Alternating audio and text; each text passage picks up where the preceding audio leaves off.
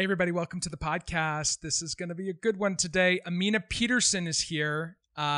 She is a healer, an intimacy coach, a sex doula, a tantric sex educator, a somatic body worker. I purposefully, Amina, put all these in the intro because I wanted the people to know that you are all these things.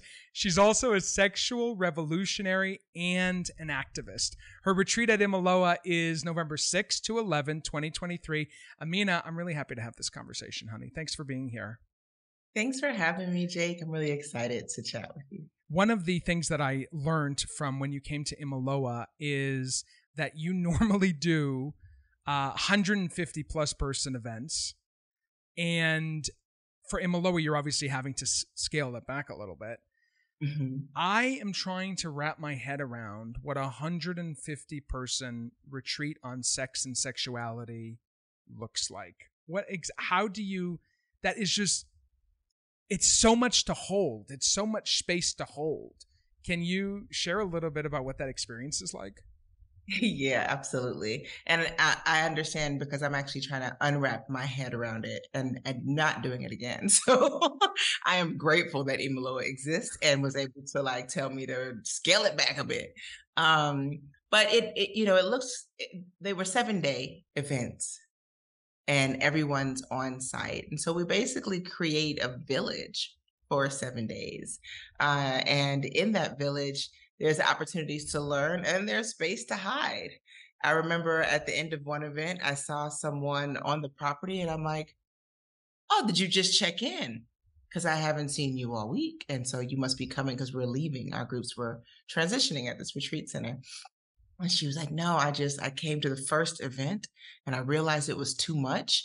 And so I just pretty much just hung out by the pool and in my room. And I haven't been to any of the workshops, but I'm really grateful that I have this time for a rest. I imagine you don't take that personally, though, I imagine.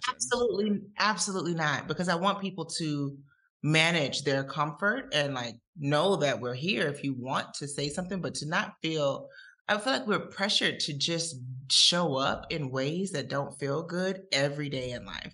I want to create a space, and I'm always working to create a space where that is not our reality anymore, at least for a few days or a week or something, where you get to say, I know I signed up for this, but I'm going to do it this way because this is what feels good for me. And that's at the crux of embodiment, right? That's embodiment. This is what I'm feeling. And so I'm going to move according to this feeling and not according to what Amina said you're supposed to do. So it's what happened, but they're these big communities that we have workshops and classes. And it's funny because you never feel you don't feel 100 people at once. You get 60 people that show up to a workshop and then the rest are at the pool, or some have gone on excursions or some are in their love shacks doing their own thing. So it creates space for all of that. Love shack, baby. Don't make me sing. I will. I know. It's going in my head too. I cannot tell you how grateful I am at Imaloa to be able to be more choosy about the hosts that we have and how many sex, sexuality, and sensuality retreats we've been pitched. I personally have been pitched and others. And it's interesting because Imaloa is for this advancement and education of human beings. And it feels like so much of sex and sexuality and the conversation around it is what we didn't get as young human beings. Mm-hmm. And I'm so grateful that you're just so goddamn normal. and how you show up. And it's a big reason. I mean, obviously, you found out about Imaloa through a mutual friend of ours. But so many people that pitch us or talk to us about sex or sexuality retreats feel unresolved in their pitch. They themselves are working through something. And I find, and I could be judgmental Judy over here, I find that's really dangerous. I feel like you have to have gotten to the other side of something. And I don't know, because I'm not on the other side of it. So I'm going to, extend my hand and ask you to tell me a little bit about your journey, Amina. But you just seem like you've actually done the work that has allowed you to hold the space where many, many, many others haven't. Right. Yeah. I think that's common in the healing world, and the sex healing is no different, right? We reach a point where we're like, I've arrived and I'm a guru. And it's just ridiculous. And we're learning new language as a society that's constantly changing around ideas around gender and sexuality and sex and what that looks like. We have all, we have all of these letters after I'm a baby, I'm a 70s child. So we had LGBT and then Q and then and now it's gone, right? But we have to learn all this language. And so just like we have to learn that language, there's all of this other stuff that we have to continue to learn. Different ways in which our bodies experience sexual trauma that don't look like that some boogeyman jumping out the bushes, but all the little things that that shape us in our lives. And I think a lot of times we're not looking at that as significant or relevant in this field, in the field of sex and sexuality. And that I feel like is a big chunk of the lack of resolvement. Like, oh, I think I know this, so that we're just going to go with this. And I spend half my year in class. And I have been doing this for over 20 years. And I'm still going to teachers and still learning and still studying. This is not, you don't get to be the guru and just arrive. Sorry. Listen. Yeah. I'm finding through lines in all these different conversations that we're having with retreat hosts, because I think that while this is about your retreat, I think a lot of retreat hosts and transformational leaders who want to get to a certain level, maybe 150 person retreats, Amina Peterson, but they don't realize the work that you're doing to get into it, and that spending half your year in class, like, hello, people wonder why people like you are successful. Hello, half your year in class. That's right. That's a profound statement. I appreciate that about you. Well, thank you. And I think it shows up in the work. I think one of the things I noticed immediately at Imaloa was how much you were investing back in the business. Mm-hmm. And that is it. I am the business. I have to invest back into this building in the same way that you're investing into the Bali House number 1 and 2. Like we gotta make sure that there's no leaks. We gotta make sure that it's up to date. Like all of that is a part of the business model of healing. And I think sometimes we just that gets pushed aside in the money game, in the money chase, and I get it. Like I'm not completely anti-capitalist, I have a business where I'm making money, and I get it that money is a part of how we survive, and without that we have all kind of other root chakra issues. And finding that balance that allows you to grow, and to in that growth be able to hold that space, like that you have to grow with the space you're holding. And so that's really a big part of the like my journey and where I'm at. I'm constantly trying to grow with the space that I'm holding, and that space is constantly evolving. And so I can't sit in the corner and act like I'm not going to evolve with it. It just won't work. You can only take others as far as you yourself are willing to go, is something that we say at MLO, and it's why the personal and professional development for our team is so important. Mm-hmm. I've heard you say wellness. No, I've heard you say healing, not wellness. I was thinking of wellness with healing. I've heard you say healing. And yet when I think of sex and sexuality retreats and how taboo it probably is for many to think about that, and people watching or listening must be like, what happens there? Right. Are your retreats about more exploration or more healing? Yes. And both. And both. So it's funny, there's a component of it that is exploratory. Like I want you to come in and be as curious as possible, and then I want to feed those curiosities. And I think I'm gonna erase that. I know for a fact that healing happens when our curiosities are able to blossom and we're able to move. We're humans, we're curious by nature. And anytime we shut down a part of who we are moving in the opposite direction of wellness.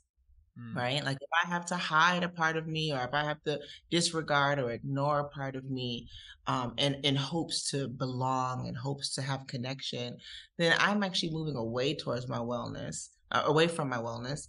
And so my retreats offer an opportunity for you to actually show up. I use the word wholeness, right? Show up in your wholeness.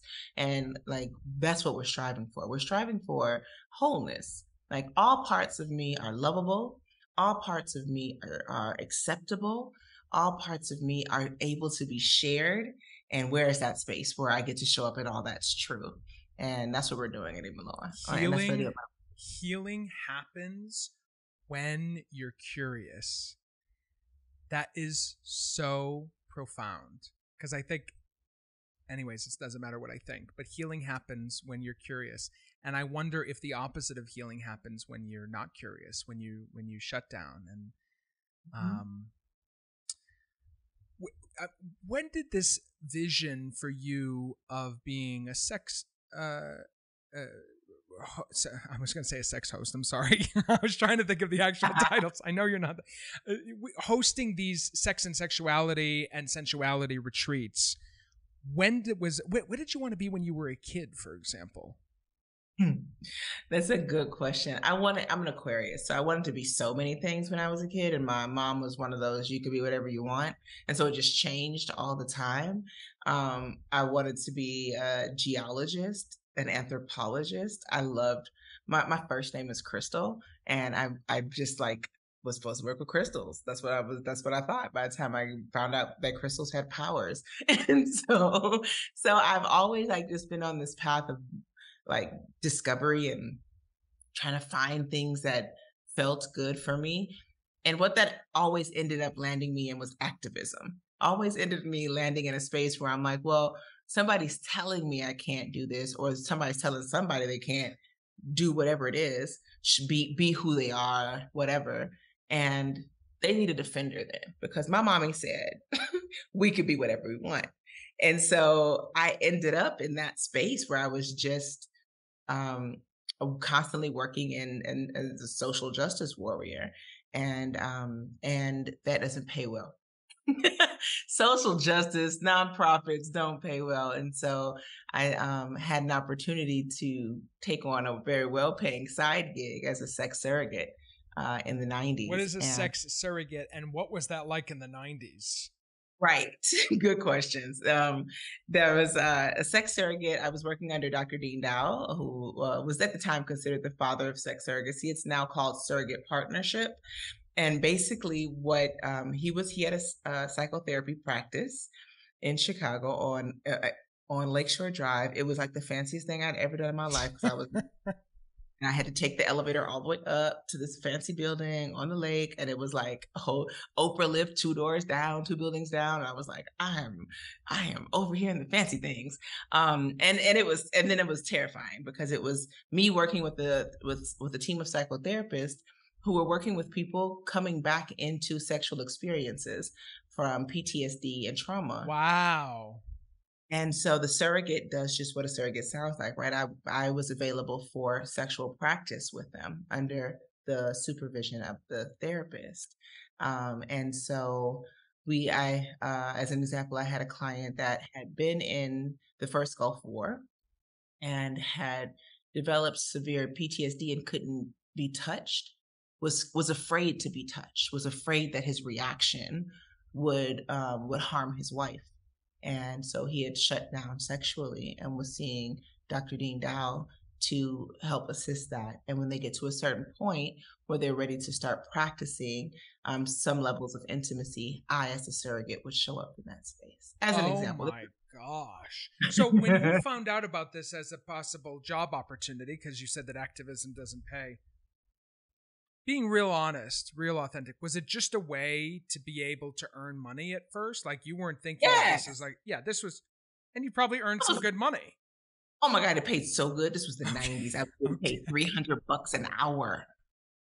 Wow. And I was 19. I didn't have any bills. So yeah, life was great. And I did it because the money. There was I had no other connection. My mother did not talk about sex. We didn't have sex ed that was productive or useful. I was not sexually liberated. I just also wasn't sexually like scared. I was queer. I identified as queer already. And what did queer mean in the 90s versus what it means today? Has it changed? That's a good question. I was bisexual, which in the 90s for me meant quietly sleeping with men while I slept with women because you wouldn't date a woman if they found out you were bi. And so now I can say I was queer. If you asked me then, I would have said I was a lesbian, but my actual behavior was bisexual. So Great. and Yeah. it was the gay 90s, right? It was, and I was in Chicago, the home of house music and Boys Town and all things fun. And I didn't want to leave that culture either. And this was work that I did totally secretly. I kept my job in social justice You didn't tell and anybody. no one. I didn't talk about this for like until 10 years later, actually. Like it was a long time it was a long time past before I actually felt safe enough to even say that I was a sex worker, even though it was legal and under a physician's office. Like it's still there was a lot of shame around it for So me. you had shame in doing this work. Absolutely. Wow, Absolutely. this is so fascinating. This is why I Yeah. don't read bios before I have conversations, because I just want to be fully present with people. I want to be fully. I'm just so grateful that you're sharing so openly.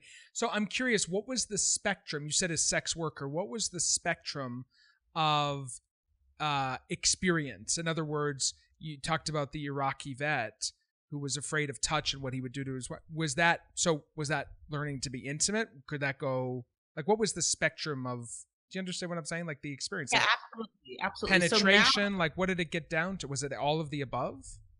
it could have gotten as deep with that client as penetration. The at the point that we worked up to, he wasn't able to maintain an erection. Oh, And and so that wasn't a possibility for him at the time. See, now I teach soft penis entry, and so it's different, but now I know better. But at the time, that wasn't something that was available for me. I wasn't resourced in that.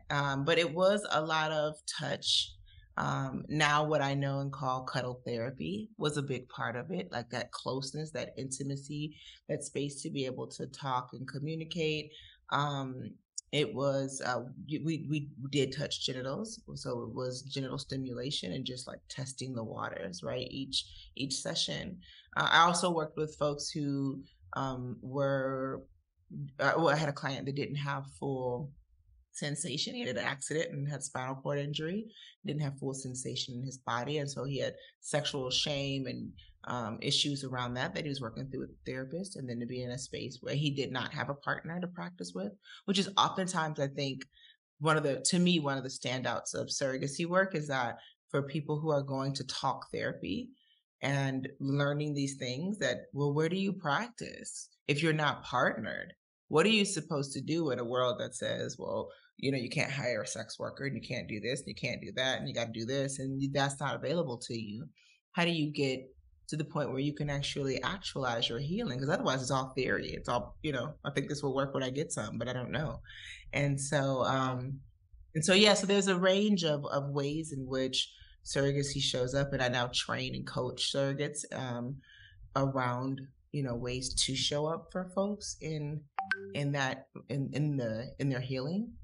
And but it was definitely it was a lot for me. And at the time, I didn't last long. I only lasted less than a year because I had so much shame and guilt around my own issues. I wasn't even scratching the surface of like who I was, and I was a baby.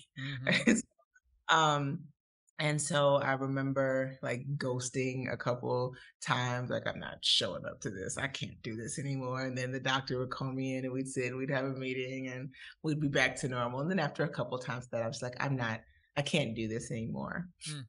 Did it allow And you to start? I'm curious. That's such a weird age to be working in that capacity, and yet totally honorable. Did it start developing certain aspects of your own compassion or even curiosity for the work that it ultimately led you into? absolutely. Like that, I always say I start with that because that's the root of my curiosity. Up until that point, sex was something that you did and didn't tell your parents.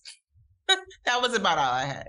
Um, and then like, if you're heterosexual, babies probably will come. And that's what we got. It was the 90s, so you could die.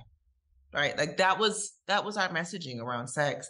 And then I go to this space where there's like, now there's actually medical stuff around sex, right? Like this was, nobody had taught about Masters and Johnson when I was in high school or in college, and I was going to university. I was in a sociology program, and even in our women's studies program, this was not something that was being discussed. Sex and pleasure and our ability to experience it and what it's like to not have that as an option. What becomes of you when such a big part of who you are as a human, as the way that we're created, is no longer available to you? Like sexual pleasure is not available. How does that impact who you are? Like it's huge. And so that just turned me on to like the possibility of learning more.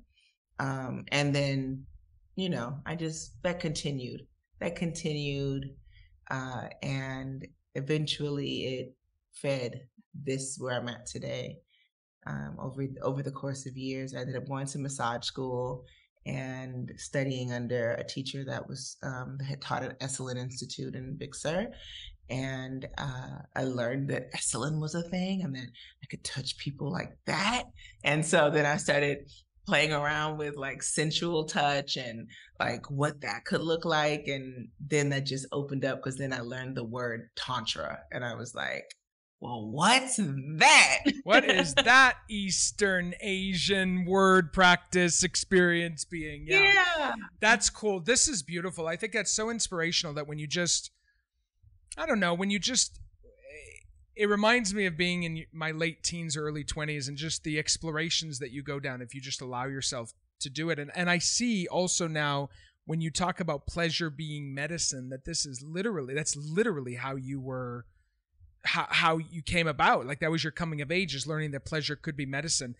And I know that you've also said that we should know more about our bodies before we do anything else. Yet for me, and I know many others, I imagine, we learned to learn about everything else, subjects in schools, culture, relationships, everything external, and put our bodies last. Right. I wonder, what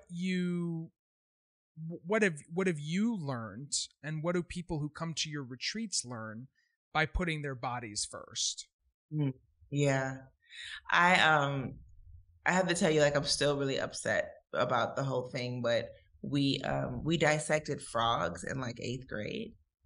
Like I think about how like in our biology class that was a requirement, and like some people were able to get out as conscientious objectors, but my mom was not signing that note. She just made us do it. But I bring that up, and like we were dissecting another animal to learn about their biology.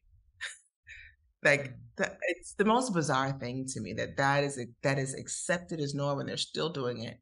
That we are dissecting other animals instead of showing young people cadavers and body parts. Like we have no idea about our body parts. I taught a class recently, and I mentioned the autonomic nervous system, and I just thought I had to stop and pause and go back and teach basics about how our nervous system responds. And these were all college educated people who just, where were they supposed to get this information? And that impacts our sex. That impacts our ability to connect with people. Folks that say they have an aversion to touch, or not say, folks that actually have an aversion to touch or an aversion to connection. Folks that struggle with these things. Those are oftentimes nervous system responses that have said, "Well, has not been safe for you, so we're not going to do that." And like people don't realize, oh, something's wrong with me. And it's when we start actually learning, which is what I really try to make as a key part of my program, is that like you get to learn like what that sensation, you get to learn first that you have a sensation, right? It's like, hey, Jake, how you doing? I'm fine. What does that mean? What are the sensations? Like, how are you really doing? What are the sensations that you're feeling in your body right now? What emotions are coming up, or what emotions did you feel today that have these sensations lingering? And what does that remind you of? Does it show up other places? Is it familiar? Is this like something that you've experienced? Can you name, right? That kind of thing. Like there's all of this movement happening in the body, tension, effervescence, kind of the bubbly, the dizzying, all of these things that are ways in which we experience ourselves, and we just get uncomfortable with it because we don't know what it is. Mm. So we can just be like, oh, this, even when it comes to like panic and anxiety attacks. Um, some of the greatest work I've seen done is people who actually get to understand what is happening in the body so that they can actually have some tools to self-regulate. And then the need for medication is not as great, or not at all, right? It becomes something that is like, okay, I'm understanding more about myself than ever before. And in a world where so many of us are not getting the pleasure that we deserve, um, and don't know even what that might look like because we've not had time to truly be in it, right? Like we are in a rush to go to everything for some reason. And so it's like people are even rushing through the good stuff. They're just speeding through the good stuff. And then when the bad stuff comes, and I'm using these judgmental words, but to land a point, that when the bad stuff comes, then they just get stuck there. And so we end up in this big imbalance of hanging out in a part of life that we don't want to, because we actually don't have the tools to really allow us to experience fully the parts that we do. So we don't hang out there either. That gets real uncomfortable. It's real unfamiliar. We don't spend enough time there. And so learning more about our bodies, learning more about the way we look, why it looks like that, what happens when we experience arousal, what happens when we experience rejection, how those two things are related. All of that is so integral to us really knowing ourselves sexually. And it makes for better relationships. It makes for better community. Like we're able to actually be in community together longer, or better, stronger, because we understand. We're not speaking from a place of hurt all the time or fear. Our nervous system is driving the truck into like anxiety land all the time. These are the things that we heal from that. So cool. What do you think after years of doing this? I count a few decades at least, just because you said you're born in the 70s and you started this work at 19. So I just kind of did some rough math. In the decades, I'll say decades that you've been doing this, what is the real universal fear? What is our deepest fear around sex and sexuality that we're carrying, that human beings who maybe haven't done this work that are carrying? What is the real universal fear? Our initial wound, abandonment. That's it. Our biggest fear is that we will not belong somewhere, that we will be abandoned, that we will be rejected, neglected.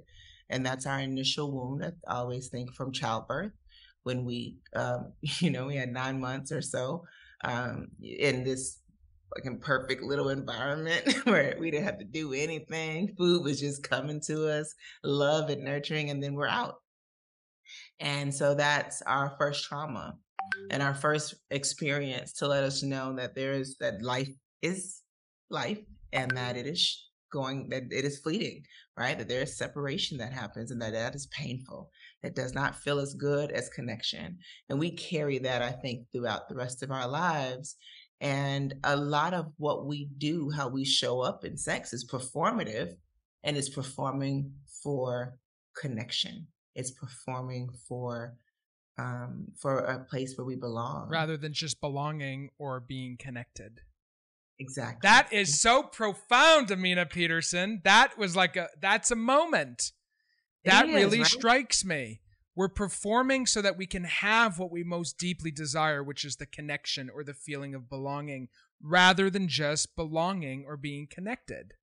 Mm-hmm. So for people who work with you or attend these retreats, and when they start to recognize that pleasure and guilt and shame are all connected to each other, what becomes possible for that individual? Oh, the world opens up.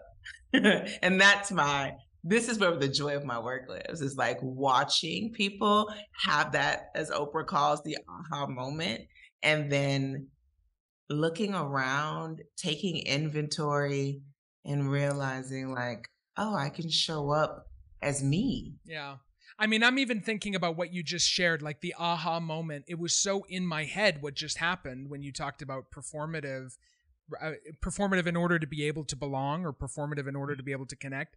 And I'm just thinking to myself, like, okay, I had an aha, it's in my head, but I can imagine attending your retreat or working with you would allow me to more deeply embody it.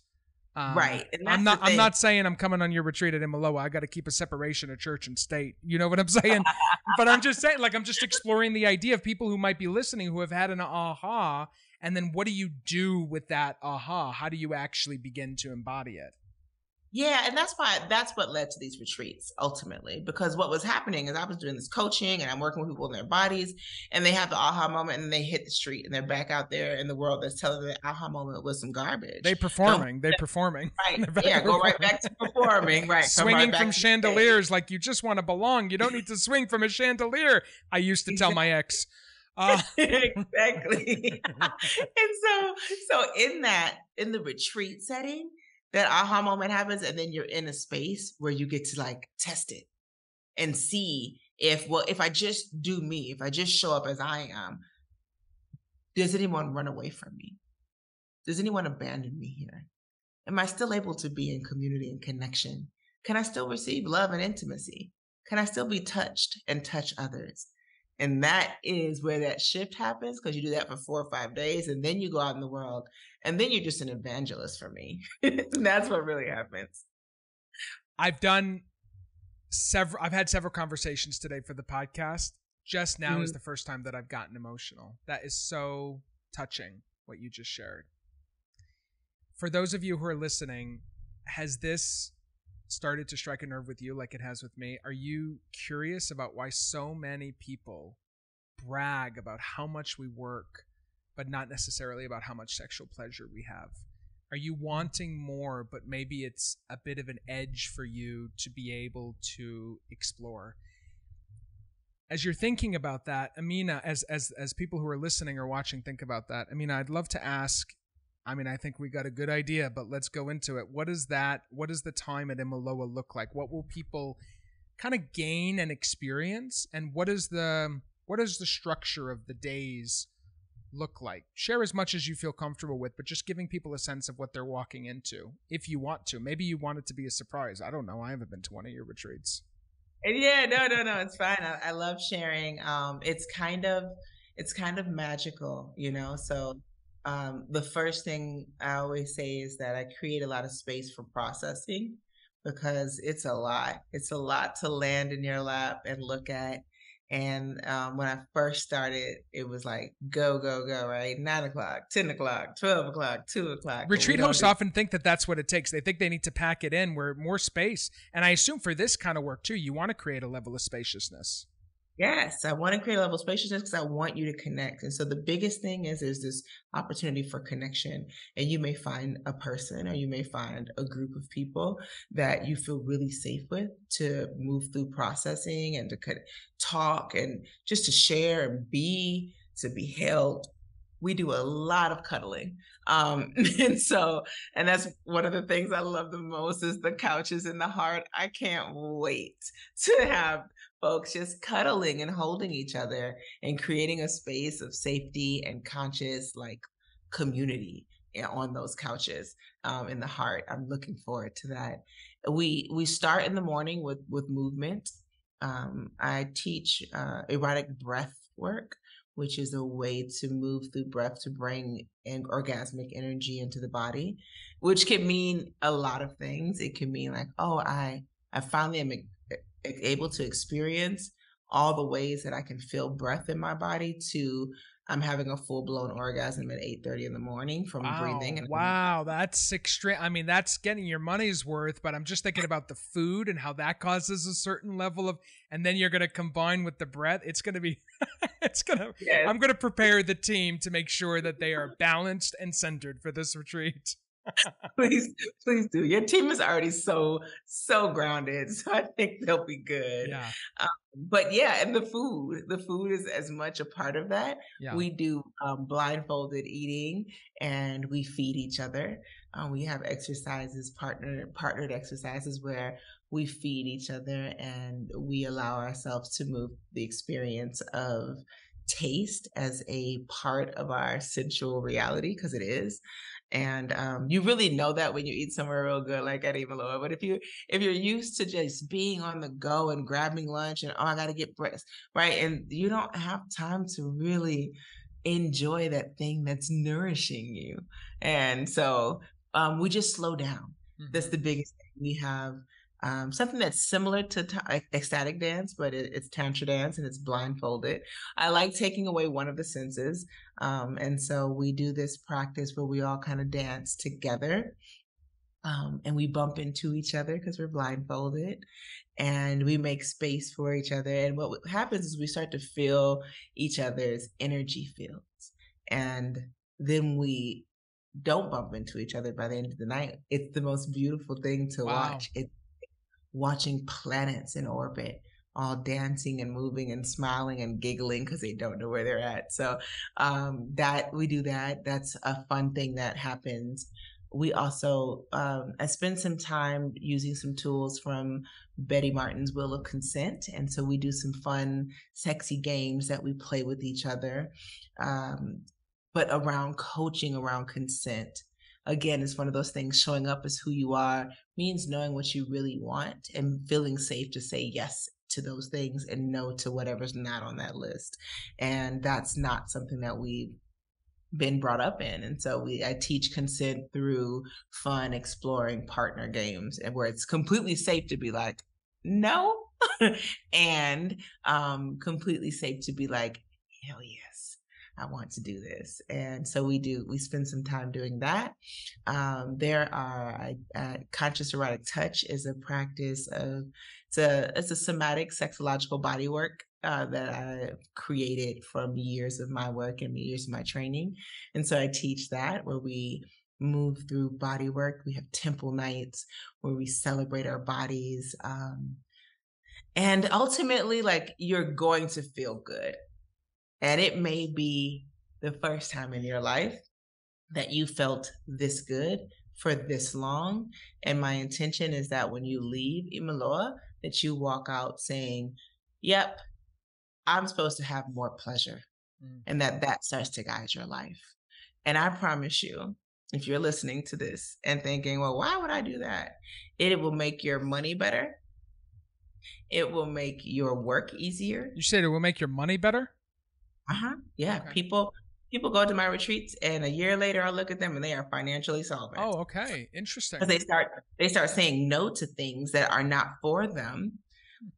They stop spending money on things that are performative, right? Like, I don't need to. Oh, wow. So it just links to every area of life. It links to every area in life. The wardrobes that some people have because they think that's what they need to belong, they start realizing, actually, I don't even like this. I like Eileen Fisher. I don't know why I'm wearing Ann Taylor, or whatever the case may be. And so people shift. People's experience shifts. And it's not just the sexual shifts. It shifts everything we do in life, because as we are in small things, we are in all things. And I promise you, the thing that you are ruminating over in your life is the first showing up in your sex, and vice versa. So my sense of you, especially in this conversation, is that you're grounded, and obviously you have the experience and the breadth and the depth, and just knowing now where this came from, where this desire to teach and this curriculum really came from, and how it was born, and how you've nurtured it over the past several decades. I wonder if you pay any mind to this. Do you pay any mind to the stigmas associated with people who learn about this and are like, what the hell is that? Do you pay any mind to that? Does dealing with the stigma or people's projections or perceptions matter to you at this point in your career? And how do you deal with it?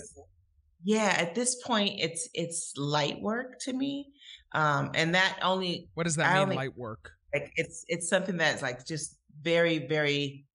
Like, what I think of is the dandelion when it blows. Like, it's frivolous to me. Okay. Because I know that And I look at it through like I have this also business brain, right? Because I spent a lot of time in corporate. And so I'm like, oh, there's these 7 touches that you get. So the first touch, you're like, oh my gosh, she's a weirdo. And your second touch, some friend probably says something and they're like, you go to her class? That's weird. And the third touch, you're like, okay, I'm gonna go to class, or I don't like this, or you move through this, and eventually you get to that 7th or that 14th or the 21st, whatever it takes for you, touch where you realize that the messaging that you've been getting all your life and are continuing to get is, yeah, it's contra to mine. And so you have to navigate that in your own system. And I don't deal in the I don't that's something that I don't tend to in my work, because that has to be your journey. And I am not proselytizing that sexual wellness. I'm here I'm platforming wholeness. And so you will get to a point, possibly after enough exposure to me and people like me, that your sexual wellness is a part of your wholeness. And outside of that, and I can do that only because I had to do it for myself. And if that part wasn't resolved for me, then I would be tending to that all the time, because I'd be trying to work my own stuff out. And that's when it's dangerous in the context of retreats. That what you just said is exactly where it spirals out of control for folks. That's profound. Yeah. Yeah. That is where it's dangerous. It is, because I'm trying to get my healing by convincing you that this healing is possible. And that's just not it. I am settling into my wholeness and my juiciness, and I love all of it. And my mama makes referrals to me, and my big brother makes referrals to me. So the people that I needed, that I was hiding from the most, wow, with them being really supportive, they're referring people into your business. Yeah, exactly. That's and I was beautiful. Hiding from them. And I was like, oh, just don't look at me. Don't find out I'm doing this. And so with that love and that connection, that liberated me. Okay. That showed me that I can actually why am I hiding myself to the people that have vowed to love me? My mother has vowed to love me. My siblings have vowed to love me in this familiar relationship. Even the ones that are like, but I do have some siblings that are like, that's some weird shit you're doing. Excuse me, that's some weird stuff you're doing. Going over there with that. But that's still, that love and support and connection is there. And so once I was able to realize that love is available to me as I am, then that battle is behind me. Yeah. And so now I'm just being, and I'm hoping that by being that that's my influencer. I'm not an Instagram influencer. I'm a living, being, whole influencer. I want to influence you to look at me and people like me and say, I can be whole in that way too. Mm-hmm. You haven't said it, but what becomes possible too, I imagine, is the generational healing. I mean, you start healing the up generation, the down generation. I mean, if we're talking about going to a retreat, investing, money into a retreat with you, what becomes possible when you bring that back to the village, to your own village, wherever that village is in the world. God love you. You're doing God's work in the world, Amina Peterson. This I'm convinced of. If you've been listening and you want more information, you can go to imaloainstitute.com/Amina, AMINA. Prices for the retreat start at $3,500. And if you go to the site, imaloainstitute.com/Amina, you can get a complimentary coaching session as part of early bird registration. It's a $500 value, y'all. So you should be going to imaloainstitute.com. You get two coaching sessions. Coaching sessions. And I do that for a lot of reasons, but the biggest thing is I want people that are coming to you, that are coming to me through especially through Imiloa, to have a chance to work through some of the things that will be in the way of them moving into this experience before they get there. I think that's imperative. Smart. So it's a bonus. It's like a signing bonus, and it's also nurturing, especially if people are diving in for the first time. Yeah, cool. The retreat's happening November 6th to 11th, 2023. I'm excited. You brought me through all 7 touches in this conversation, Amina Peterson. Thank you. And thank you, Jake. Thanks for having me. I appreciate it. It's so good. All right. Thanks, honey. Take care. You too. Bye-bye.